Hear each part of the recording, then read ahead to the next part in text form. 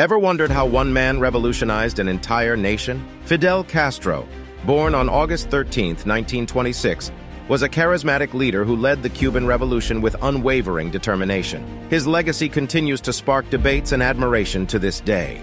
Castro spearheaded the Cuban Revolution in 1959, overthrowing a dictatorial regime and embarking on a mission to create a more equitable society. His vision centered around social justice and the empowerment of the Cuban people. As Cuba's prime minister and later president, Castro implemented significant reforms, including nationalizing industries, improving healthcare and education, and challenging global power dynamics. Castro's impact extended beyond Cuba's borders. His passionate advocacy for anti-imperialism and socialist ideals resonated with movements around the world, inspiring hope for a fairer and more just society.